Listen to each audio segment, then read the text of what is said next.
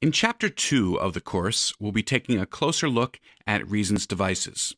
Now, we won't have time to go in depth into all of the devices, but I hope to give you an overview of how they all work. I encourage you to explore the manuals, play around with the synths, and of course, check out the other videos under the Propeller Head section at macprovideo.com. We're going to start our look at the devices with instruments, and we'll start there with the Subtractor. I'm going to control-click or right-click on the folder to initialize the patch, and now we'll get a brand new patch in the Subtractor. And let me describe what we've got here. It's basically a subtractive synth, which is a synthesizer where you specify waveforms and then you carve away and modify those waveforms. In Subtractor, we have two oscillators plus a noise oscillator. We have two filters. We have several envelopes which can shape the sound in the filters, and a variety of other techniques to shape our sound.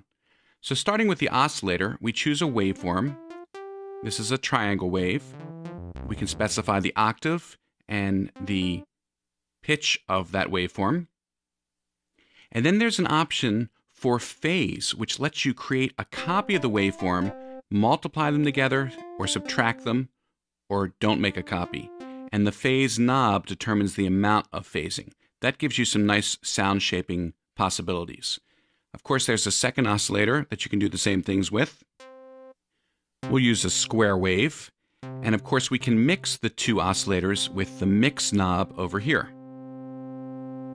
We can also add in FM synthesis, which is where oscillator 2 will modify oscillator 1.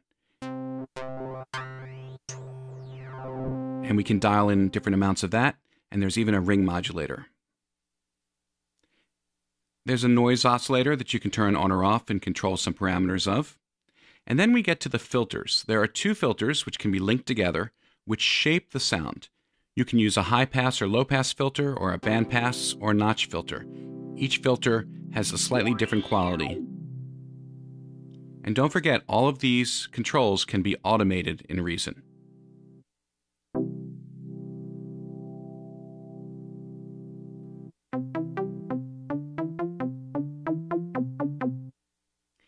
Next, we have the amplitude envelope, which shapes the way the sound builds over time. Let's add a fast attack, decay fairly quickly, a long sustain, and give it some time to release. We also have an envelope that can control the shape of the filter, how the filter is instigated over time. We can dial in how much the envelope affects the filter, and we can invert the filter. And finally, there's a modulator envelope, which lets you modify a variety of parameters, such as pitch, the FM synthesis, the phase, the frequency of the second filter, and so forth. Two LFOs. An LFO is a low-frequency oscillator. It's just like these oscillators up here, except because it's low frequency, it's not used to make sound, it's used to control other parameters. So right now we're controlling the frequency of the filter.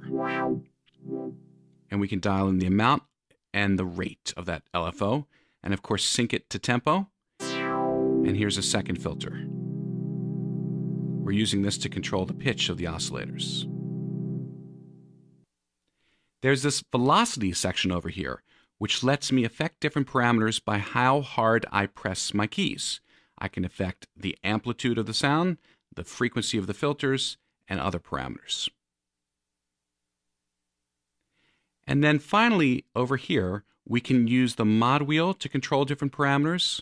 We can use things like aftertouch, expression, or breath controllers, MIDI controller information to control a variety of parameters.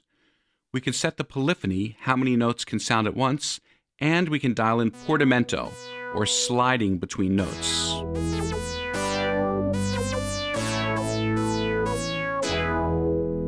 And that's the Subtractor.